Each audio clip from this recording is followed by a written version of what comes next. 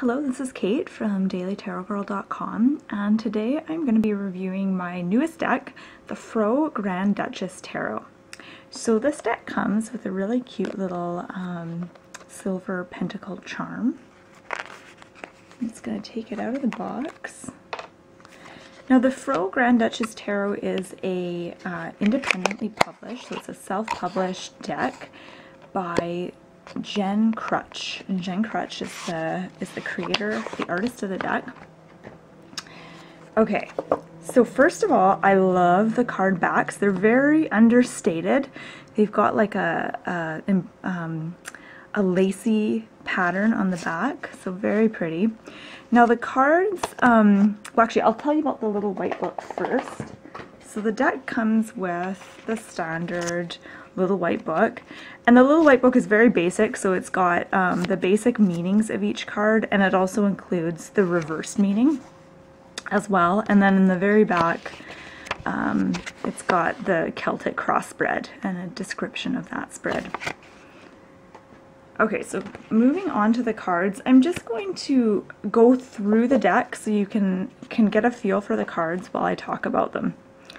So this is, it's hard to see, I know on video it's probably hard to see the title of the cards. This is the World. This one's probably my favorite card. I really like this one. I'm just going to see if I can zoom out a bit.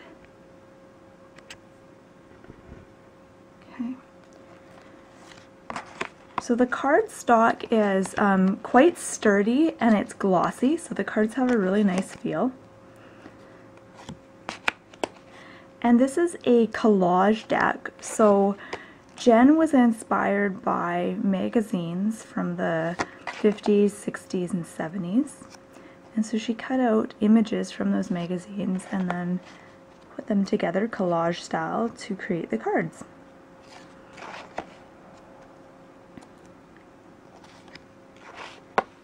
So as you can see, this deck has like a really cool retro feel to it.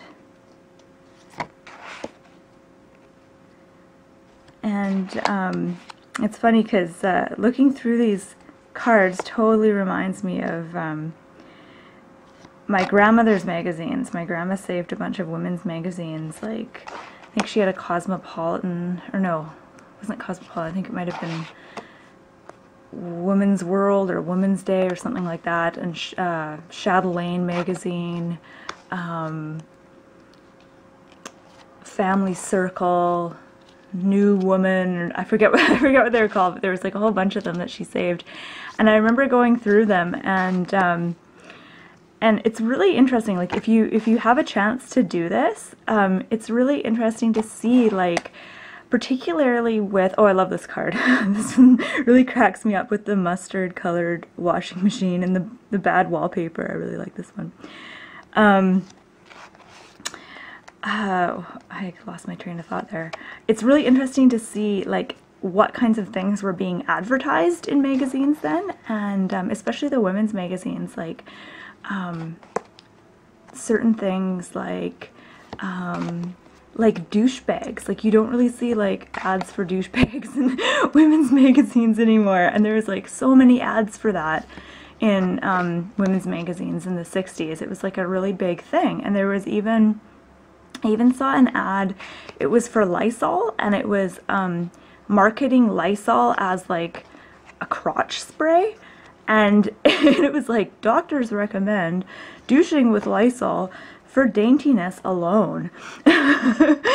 And so it's just really interesting, like seeing like what things were like normal back then, which are totally not normal now, and it kind of makes you question the things that are like advertised in magazines now, and like what are we gonna think of those things like 30 years from now. But anyways, I got off on kind of a tangent here. So as you can see, this is a really cool, really unique retro deck, and I really love, I have to say, I love the borders on these cards. I don't normally like borders on cards, but with these cards I think it's really beautiful, the design, and then the color, it's like a minty sort of green. It's really nice. So the thing with this deck is that the cards aren't immediately recognizable. Like for example, this is the Three of Cups. So So Jen, the creator, doesn't, you know, she's doing her own sort of spin on each card, her own rendition. So it's not, you know, like a Rider-Waite clone. But I find that the cards do take quite a bit of contemplation, which is kind of nice, you know.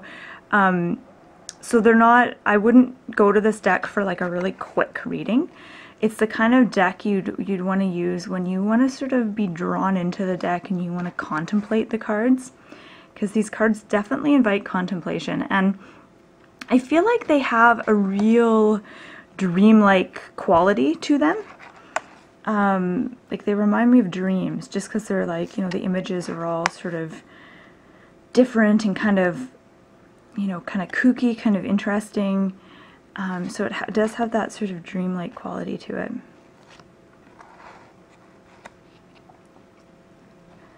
The one thing I do find confusing with this deck is, and I mean this is not a fault of the deck really, this is me, is I never really learned Roman numerals.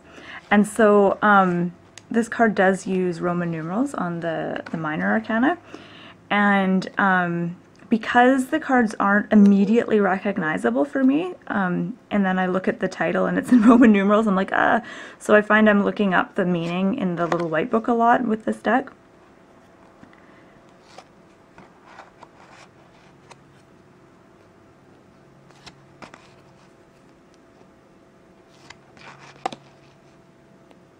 This is a really cool one, the Falling Tower.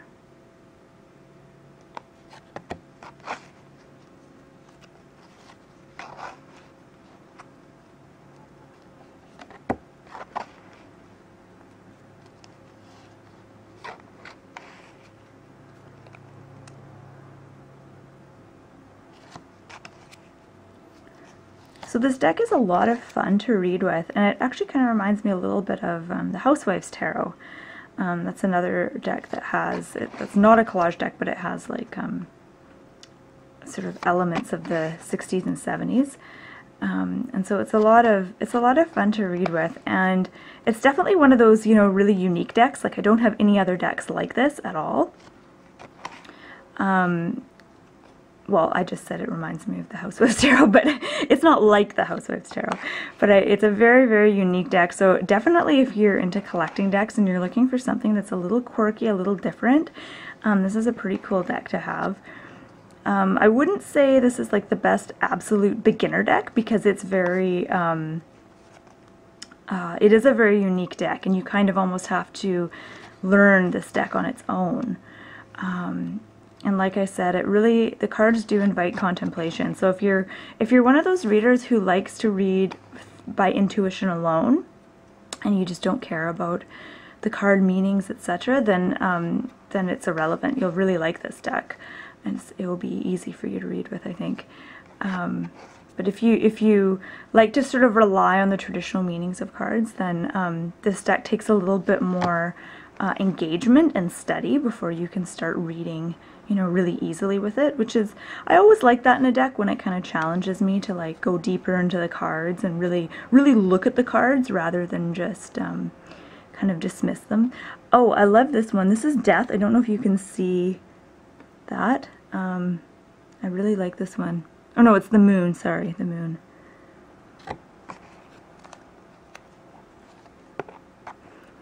And then we're back to the beginning. So if you'd like to purchase this deck, I'm going to put the link to the artist's website in the About section of this video. And I think if you do purchase this deck, I think you'll be quite happy with it. It's a very, very beautiful, unique deck. The cards are wonderful quality, and it will allow you to have some really interesting, really insightful readings. So thank you so much for watching. My name is Kate, and you can find more reviews at dailytarotgirl.com.